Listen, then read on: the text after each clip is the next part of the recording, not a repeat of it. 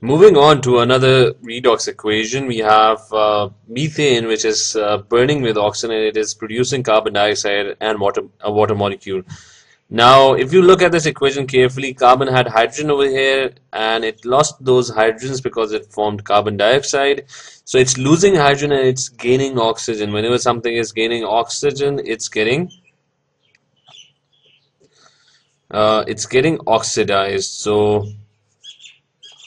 we have again found directly which particular substance, carbon over here for example, is getting oxidized, and now we're not sure which substance is getting reduced.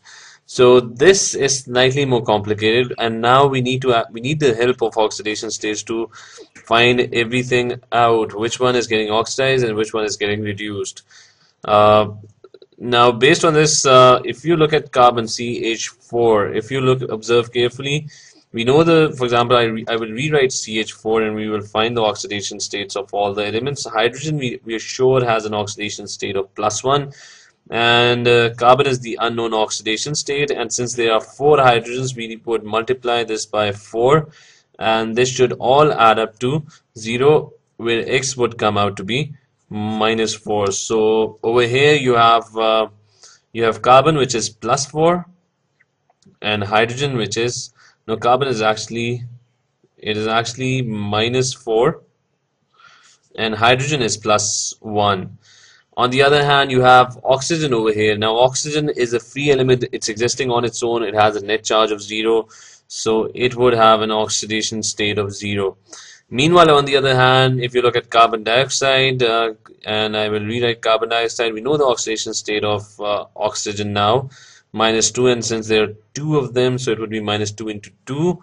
The oxidation state of carbon is unknown, so we will take that as x, and if you solve for x, it comes out to be +4. So the oxidation state of carbon over here is +4, and the oxidation state of oxygen over here is -2.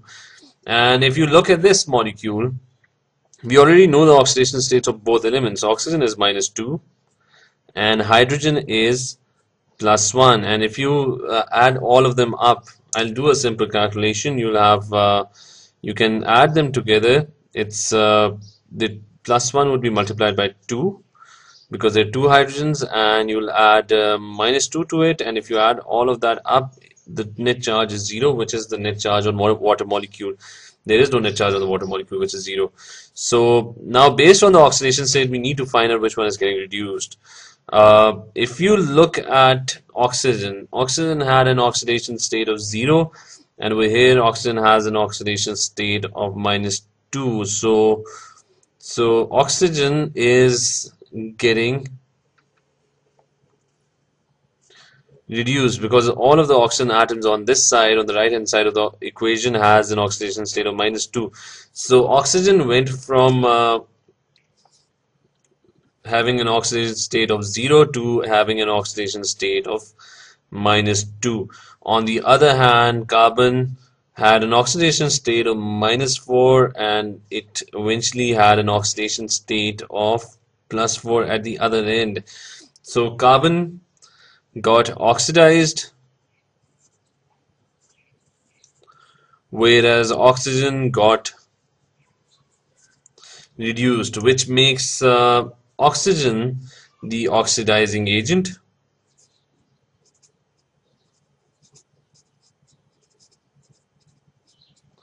and it makes carbon the reducing agent. So this sums up how we found oxidation reduction in this particular equation. Now we're going to move on to slightly more complicated equations. These were simple equations. We really did not need oxidation states to figure out which one was the oxidizing agent and which one was the reducing agent. But in the next equations, we would probably need to actually calculate oxidation states. For example, we have this equation. You have 3CuSO4, and it's reacting with aluminium, and it is producing Al2SO4 3, and also it's producing 3 copper. copper metal atoms. So you have CSO4 reacting with aluminum. It's producing aluminum sulfate and copper. Copper is getting displaced. It's again a displacement reaction because aluminum in the reactivity is more reactive than compared to copper. So it's displacing copper from its solution. Now you have this equation, and we need to figure out the oxidation states of all the elements. For example, we would first need to actually figure out the oxidation states of copper sulfate, all the elements. Now you have copper and you have sulfate. One thing that you can do in this case is you can find the oxidation state. We know the charge on the sulfate ion, which is -2. So the charge on the copper ion over here would be +2. So the oxidation state of copper is +2. But we don't know what the oxidation state of sulfur and oxygen is. So once you have the oxidation state of copper, which we have basically calculated because we already knew what sulfate ion, the charge on the sulfate ion is, we can take copper as +2. We can take, there's one sulfur and we don't know what the oxidation state of sulfur is. We can take that as X. We know the oxidation state of oxygen, which is -2, and since there are 4 of them over here, so it's -2 into 4, and that should all equal 0. So if we do that, and if we do the calculation for X and add up all the charges, individual oxidation states, the oxidation state of sulfur comes out to be, it would come out to be +6. So sulfur over here is +6 and oxygen over here is -2, as we already know. Now aluminium is existing as a free element, so aluminium would have an oxidation state of exactly 0. Now in this molecule we have Al2 SO4 and 3. Now again we can think, we can calculate the oxidation state of aluminium. It's in group 3. It's already known, it's +3. So that's known, +3, and we will multiply it by 2 because there are 2 aluminiums. And you have sulfur there. We don't know what sulfur is again, which is X, but there are 3 of them over here, so it would be multiplied by 3. And you have 4 oxygens, so it would be -2 into 4, and the total charge on this entire thing is, there is no total charge, so it's equal to 0. And if we calculate for X, X again comes out to be equal to +6. So aluminium, because it's in group 3, it's +3. Sulfur is +6. Oxygen is -2. Now you have copper left. Copper is existing on its own. It's a free element. It has no charge, so its oxidation state would be 0. Now looking at this entire equation, now if you want to figure out which one is getting, which substance is getting oxidized, which element is getting oxidized, you just need to find the element whose oxidation state is increasing. And let's look at aluminium over here for a second.